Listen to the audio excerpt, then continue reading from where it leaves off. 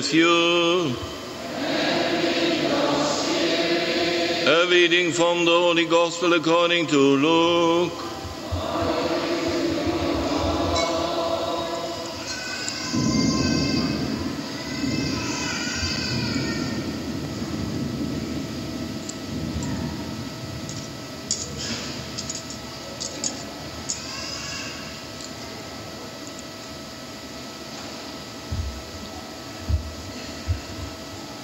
A feeling of expectancy had grown among the people who were beginning to think that John ought to be the Christ.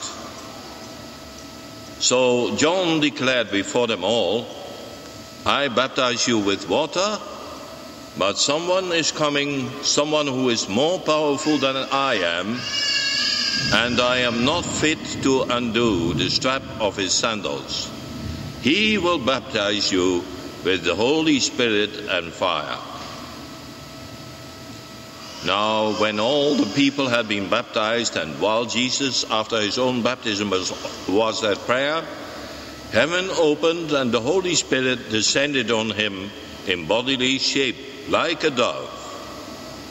And a voice came from heaven, "You are my Son, the well-beloved.